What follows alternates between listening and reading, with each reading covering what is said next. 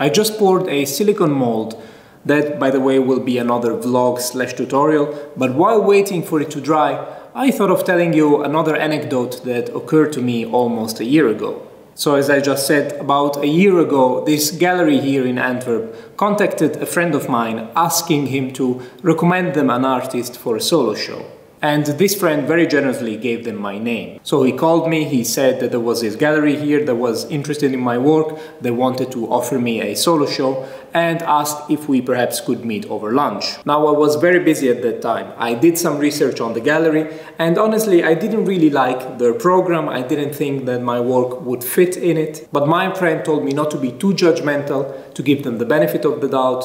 He also said that they had a wide network of collectors, and that after all, the show wouldn't take too much of my time because I already had a series of sculptures that could be exhibited immediately. And he had a point, and also to honor my friendship with this person, I agreed to meet with the gallery. You have to know that the gallerist and I had never met. So I went to the appointment with the idea to get to know each other, to see if there was some chemistry between us, and eventually to discuss the possibility of an exhibition.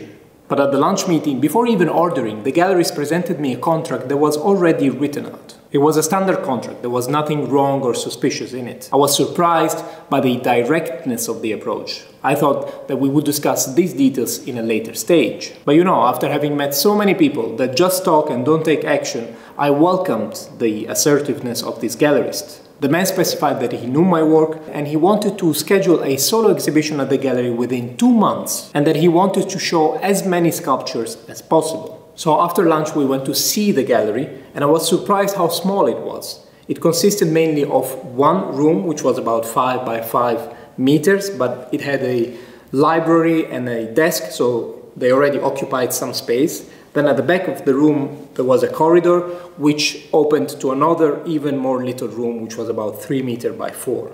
I wasn't even sure if my larger sculptures, like these two here at my back, would even fit through the door of the gallery. And if they did, they would occupy all the space, making it difficult to distance yourself from the sculpture and observe it or appreciate it from the right vantage point. Visitors wouldn't be able to comfortably walk around the sculpture to look at it from different point of view. And on top of that, he wanted to add more sculptures of mine, hang drawings on the wall. In the corridor, he wanted to make a portrait gallery, and in the small room at the back, he wanted to put even more pieces. The whole space would be jammed with sculptures. But the gallerist was really keen on showing my work, and he tried to convince me by elaborating on the high profile of his collectors. They were coming from Switzerland, from Monaco, even the Belgian royal family was among his clients, and he would offer shuttle services to pick them up from their hotels.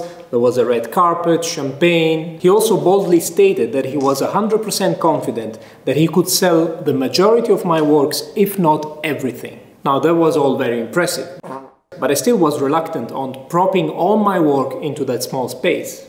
In any case, we arranged a second meeting here at my studio. So he came, he saw the works, he was impressed by them, but he realized that we couldn't fit them all in the gallery. So what I proposed is to show just a selection of sculptures in the gallery, and if there were collectors that were really serious, we could invite them for a private studio visit. After all, the studio is just a 15-minute drive from the gallery. That proposal sounded reasonable to both of us, so he asked me to send him a PDF with the list of all the available works so that we could start thinking about more practical things.